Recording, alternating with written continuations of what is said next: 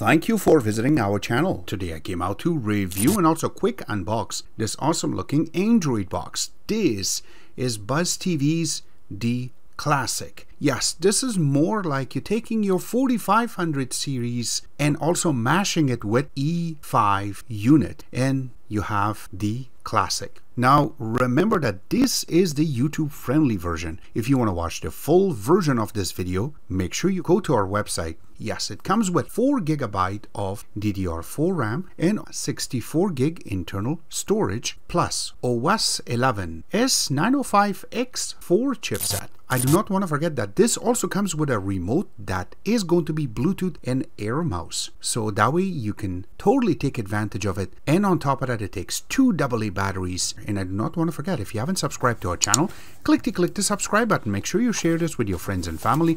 Make sure you click the notification icon, select all, in order to get notified once we have a new video out. On top of that, if you have a question, drop them at the bottom of the video. We love to help you out ASAP. And don't forget to click the like button. It really motivates us to make these type of videos quickly with a little more detail every time.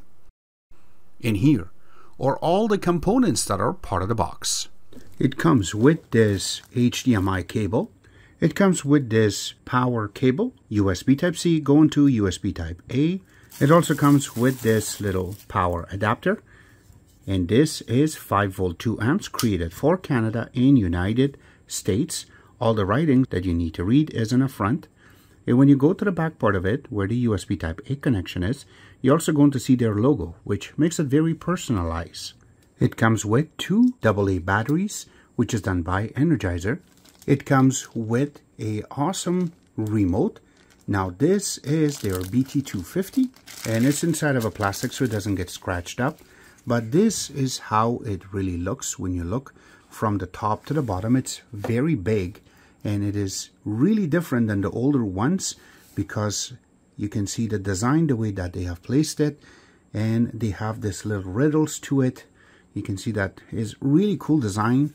And when you open the back part of it is where the 2 AA batteries will sit and not AAA batteries. So that means is you have a better chance of not going to lose that much of battery.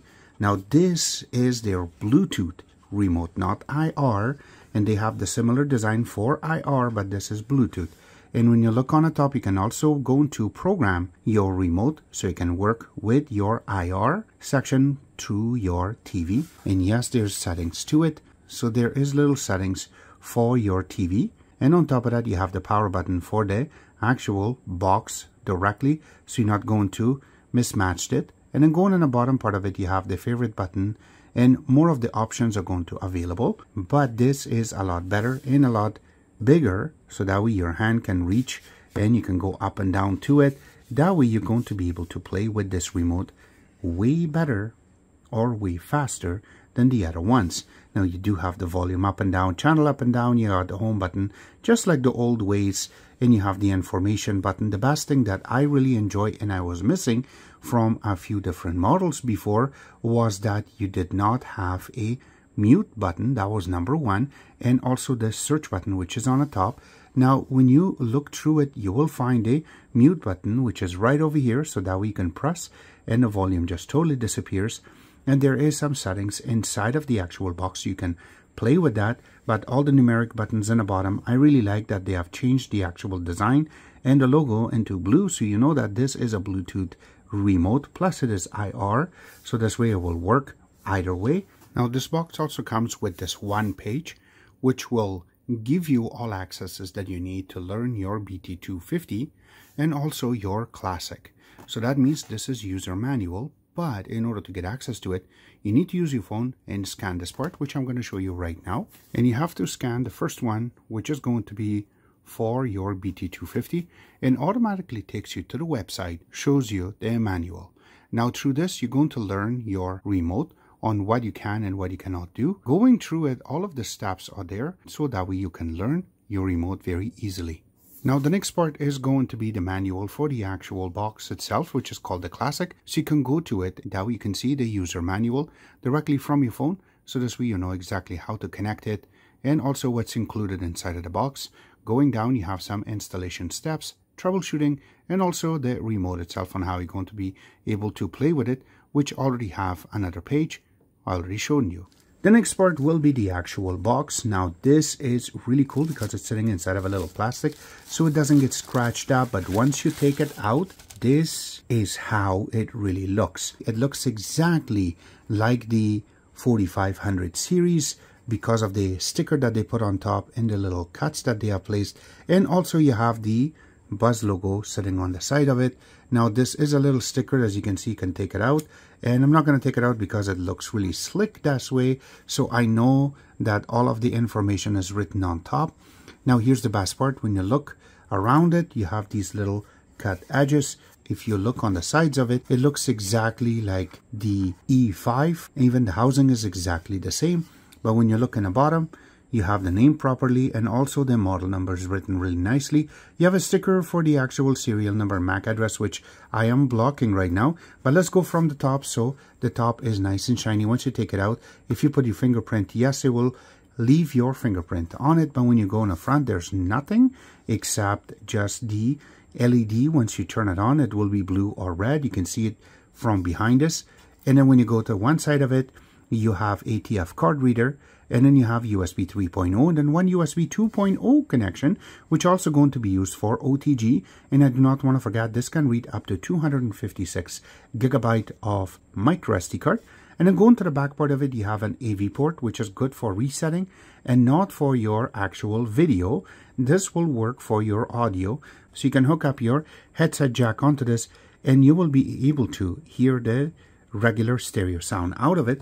Then you have a gigabit LAN, then you have the HDMI connection, and then you have an optical audio connection so you can connect it to older type of your stereo system. Then you have the power, which is USB type C, and then going on the other side, there's nothing there but just a little power button, so you can turn it on or turn it off by just pressing this, and that's about it. And then when you go to the bottom part of it, you have a lot of holes for ventilation. You have 4 little legs, which is all rubber. And this way, when you place it on the actual table, you want to move it back and forth.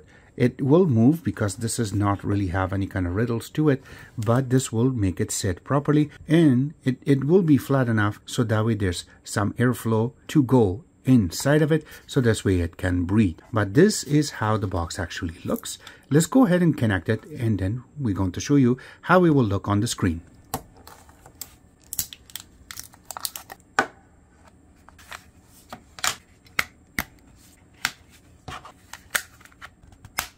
Now when you put the battery, you can see the light is blinking, but you're going to see on this part, now you cannot see this with naked eye, but through your lens camera, if you point it, you do not have to record anything.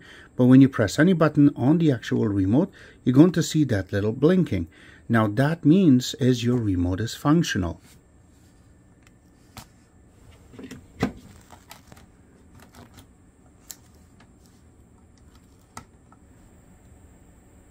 Now when you turn it on for very first time, you're going to see the Buzz logo. It should go into this animation.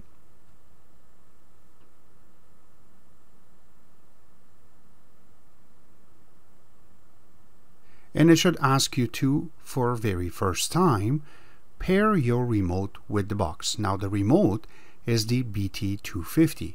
So grab your remote, and then as it shows on the screen, you have to press the volume down and the OK button for about 3 seconds. And you don't have to be very far from it in order to get it paired. So once you see it is going to start blinking, the screen will tell you that the remote is found and is connected. Now you can set up your box by just going to the welcome screen. Now here's a little update. If you look on the top where it says settings, you have a little one sign, which is a really cool thing. Now if you go down, it says that there is an update available. So let's go there, click on it. So that's just your notification. And then we're going to say to download it. You can see that right now it's 15% done. So once this is totally done and it reboots, we're going to start checking out this box. All right, so here is the main screen as soon as you turn on the box. So from the top, you can see you have a bunch of shortcuts, which is going to start with the live TV, VOD, PVR, and EPG. Now, if you look on top of it, you have their brand name. It's very nice and clean, by the way. And then you have the settings. time, and also it shows you your weather widget. Now I will show you exactly how you can play with these, but once you go to settings, you have a little pop-up. I really like this because now with the OS 11 they're able to give you a little 1 or 2 for any kind of updates or how you're going to be connected, and more is all going to be here. So you can see that if you're connected with Wi-Fi, you're going to show up. Also, if your Bluetooth is on and off, in this case you have to turn it on so you can use the remote, and I will get there in a couple of seconds. And also the connected part is going to talk about how this is connected to the internet. One more part is it shows up update, so you can check for update, and also going to show you background. Yes, you can change background on this box. Now if you really like us to make another video and show you some little tips and tricks, do drop some comments on the bottom, and that way we can show you how these parts are possible. Another part is called Buzz Utility, which we're going to get this in a couple of seconds. It is Buzz Utilities in order to cover everything except that you have all apps. Now I have to mention that these are just shortcuts. Yes, you can add more by just clicking on that little plus sign, and you can add one of these apps and you have to say yes, and now it's added to the favorites. You can go back and now it shows up. In order to get rid of it, just press the OK button for a couple of seconds. You can move this by just clicking and moving, or you can hold and press the OK button for a couple of seconds and you can move the shortcut, or you can even uninstall the app from right here. We're just going to remove it so that way we can play with it. Another part is all the apps that you have the button right here, so you can click on it. Also going to show up in the bottom part, which is all going to be available. Now you can also move these apps one by one to go to the front. Now I have to mention that while you're processing that, when you reboot, it's just going to go back to the original place. So better thing to do is go on all apps and you're going to see it right over here. And that's how easy it is to process. Now these are not all the apps that is pre-installed. We installed a couple of them so we can do this testing, except that this is how it is possible. Now let's go through and check some of the apps. Number one will be YouTube. Now as soon as you go through your app, you can see that by default it is set up as 1080p, but you can change it to 4K. It should take a couple of seconds and the video should kick in right away. And that means is you will be able to play your YouTube on 4K. As long as you have connected to a 4K TV, then you can take advantage of this part, which will look awesome. Now when you go to the geeky part, you can see that right now this is running on 1080p and there is 0 frame drop, and you can see the maximum rate on this is 4K and 60 Hertz or 60 frames per second. That's beautiful. On top of that, the codecs that is using right now to play this video is VP9 and OPUS, and going down the colors are done properly too. And there's more information underneath of it exactly how this really works. The next thing I want to go to will be AIDA64. Now AIDA64 has a lot of things in RAW format, which really makes sense to play with. So let's go to System, and under System the first part talks about device type, which is TV. The manufacturer is DreadLogic. This is modeled called Classic 5. In this case it's called the Classic. Going down you have 4 GB of RAM. There is a part for serial number, which I am going to block, and I'm going underneath of it a total memory.